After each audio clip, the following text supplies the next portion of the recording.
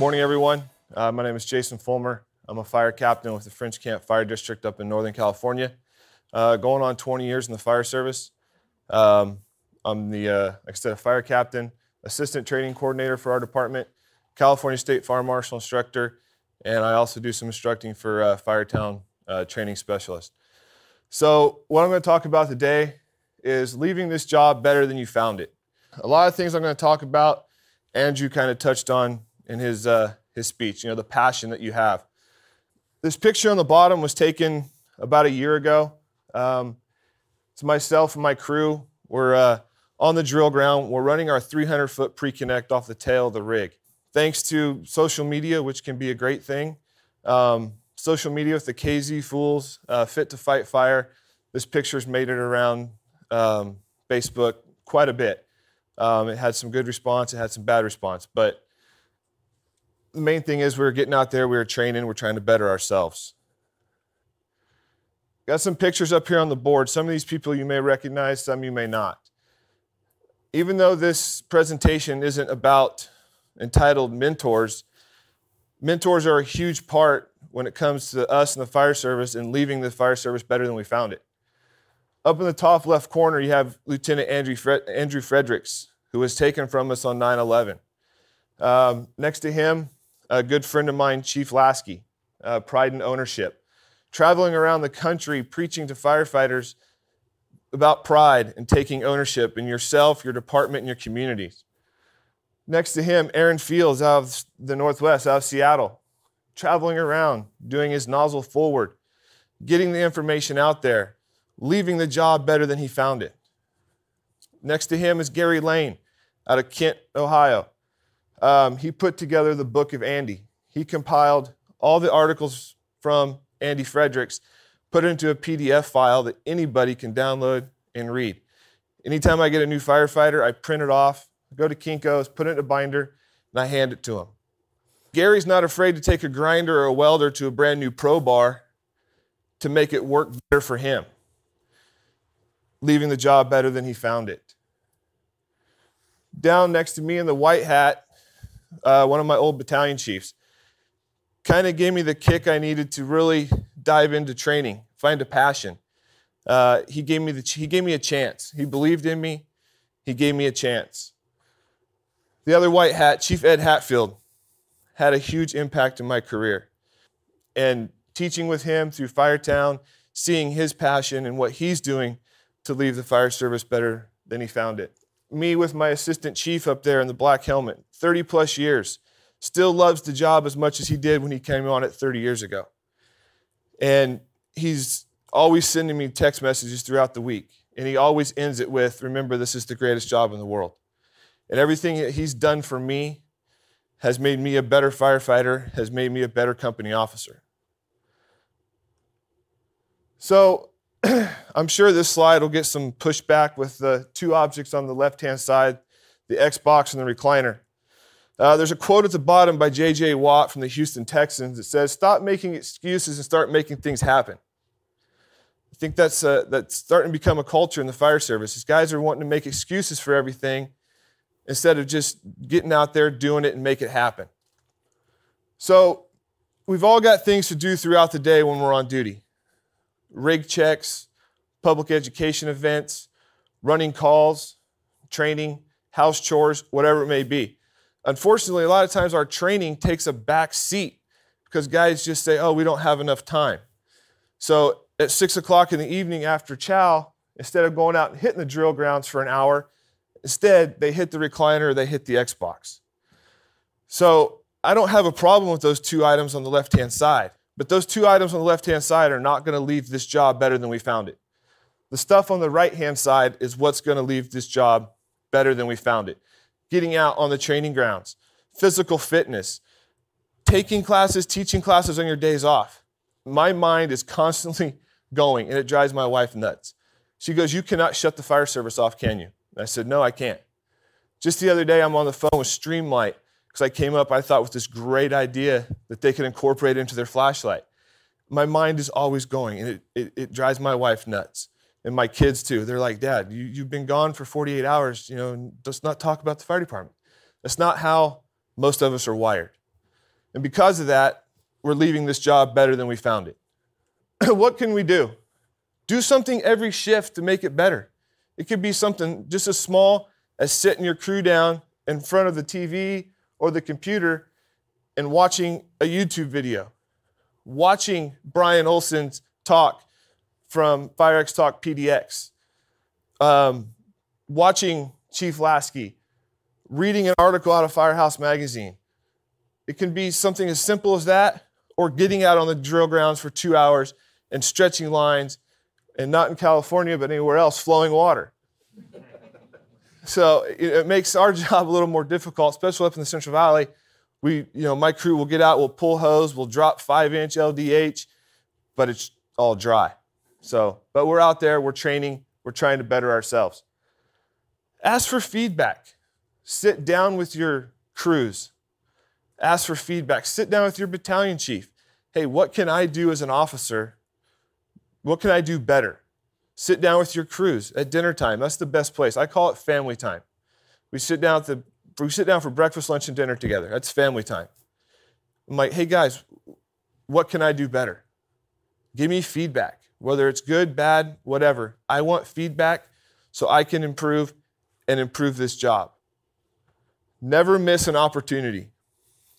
I've worked with some crews before that they didn't like to train. So you kind of got to get creative with training.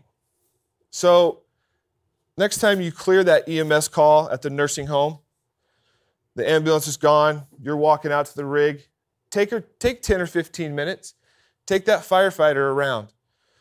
Look at the building construction. Look at forcible entry options that you might encounter, or obstacles you might encounter. Look at egress points, entrance points. Then grab your engineer, your AO. Look at spotting locations, FDC locations, hydrant locations. And before you know it, you've just given them a 15-minute training, and they didn't even realize they were training. So a month from now, God forbid, when bells drop for a working fire at that nursing home, you're a step ahead, and that is leaving this job better than you found it. Tap into your resources. You might have a captain or an engineer or a firefighter who does construction on his days off. And he's nails on, no pun intended, he's nails on construction. Tap into him. If you're going to do a building construction class, say, hey, I want you to teach this class for me, or I want input. Tap into your resources. You might have a guy that's a phenomenal welder. I've got a buddy of mine, he's on the slide, firefighter up in the hills. He's building me my own forcible entry door because he's an awesome welder, awesome fabricator, and a heck of a fireman and can grow a mustache like nobody's business. But I tapped into him because now I'll have my own forcible entry door that I can go around and pass on my passion of forcible entry to departments in my area, including my own department. Ask for help. Never be too proud to ask for help. If you're one of those guys that think that you can just do everything in the world, struggle through anything without asking for help, I'm here to tell you, you're wrong. Man up and ask for help. Because if you don't, you're going to continue to struggle and you're going to go down the road and it's not going to be a good road. Ask for help. Ask your crews. Don't be proud. We're a family. We're there to help each other. So there's a quote from Woodrow Wilson. You're here in order to enable the world to live more amply. With greater vision, with a finer spirit of hope and achievement, you are here to enrich the world. So that last sentence really draws to me. You're here to enrich the world. I think all of us, especially everyone sitting in this room today, we are here to enrich the fire service. We are here to leave this job better than we found it. I'm a husband and a father of 3 kids, 2 boys and a girl. She tests my patience every day. Like Andrew was talking about with his daughter. When my boys grow up, hopefully they follow in my footsteps. And I want to sit down 20 years from now and I want to hear stories about how their fire service is better than the fire service is today. Just like I do with my dad, who retired out of the fire service. I sit down with him and we talk fire. And the fire service now is better than it was when he left it. We need to keep it going. We need to keep the tradition alive and keep this motor running. Not a Houston Texan fan, but probably one of my favorite athletes, J.J. Watt.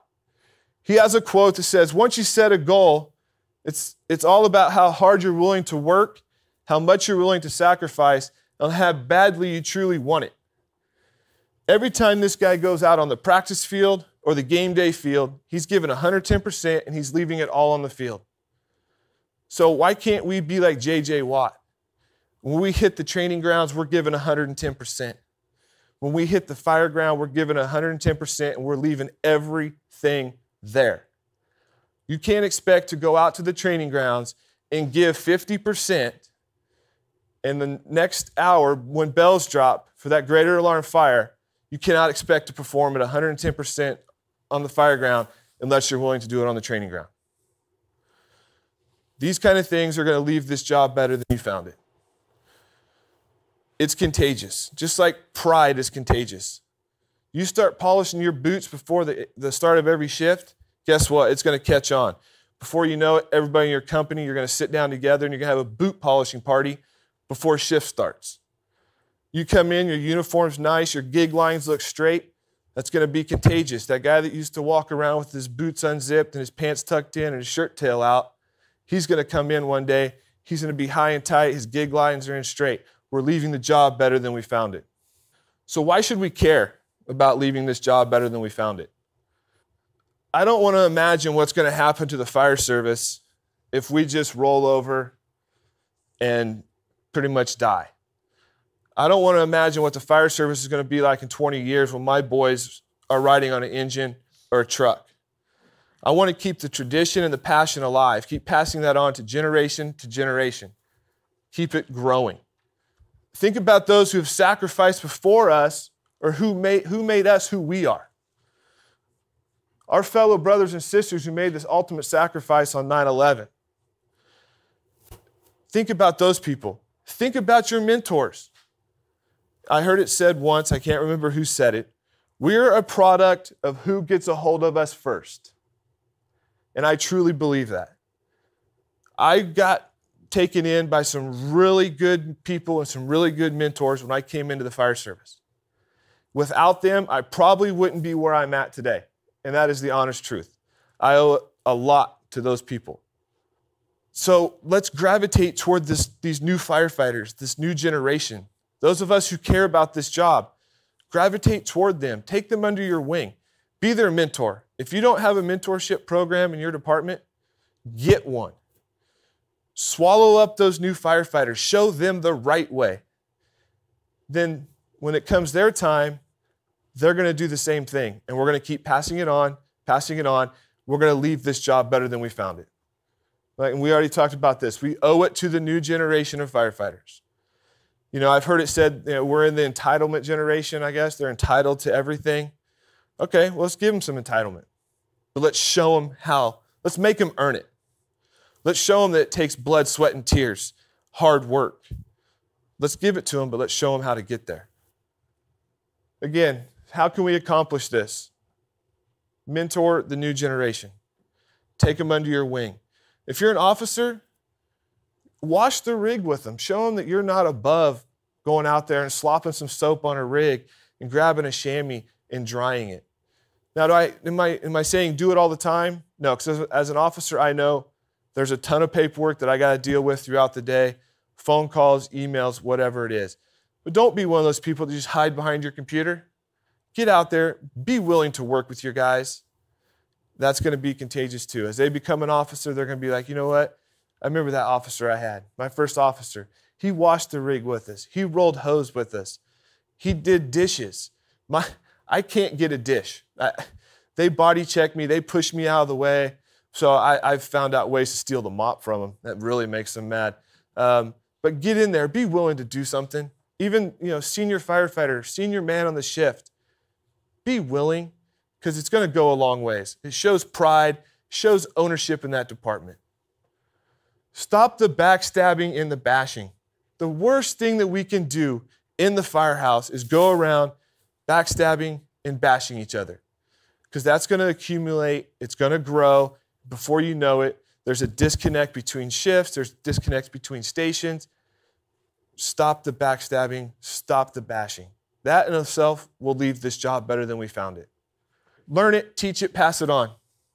Don't be one of those guys that goes and takes a class and keeps the information to yourself. Come back, sit down with your crew. Be excited. Hey guys, whether it's hazmat, forcible entry, ventilation, EMS class, come back, be excited. Hey guys, check this out. I just learned this. I'm going to teach it to you, and then we're going to pass it on. Never forget why you wanted to be a firefighter. I didn't get into the job for the money. I got into the job because I loved it, and possibly because I grew up in a firehouse. I think I spent more time at the fire station with my dad than I did at home. But that fuels my passion for this job. Never forget why you came into this job. Let your passion shine. You know, I'm sitting back there listening to Andrew talk earlier, and you can just hear the passion that he has for this job in his voice. And, you know, I was scared to death to come up here this morning. And the one thing I told my wife before I left, I just hope I can convey my message and my passion for the job. That's what I wanted to get out. So let your passion shine. Passion's contagious too. You know, you might have a slug that's just there for a paycheck. He's that paycheck firefighter. Before you know it, you see a change in him. It is contagious. One man can make a difference. One person can start a revolution. So in closing, I want to leave you with this slide. Again, thanks to Facebook, this thing's made it around a bunch. This picture was taken a couple weeks ago on the drill grounds. We were talking about flowing water, doing some nozzle forward type stuff, some stuff I learned from Brian Brush. And either my engineer or my firefighter snapped this picture. I was laying in bed that night, and I came up with this saying. It says, if we in the fire service would set our egos aside, stop hating on each other, and focus on the important things, like our crews, our department, firefighter health and fitness, and the people that we swore to protect, imagine what this job would be like. With that, I would like to thank FIRExTalk, Firefighter Cancer Support Network, for putting this on. Thank you very much.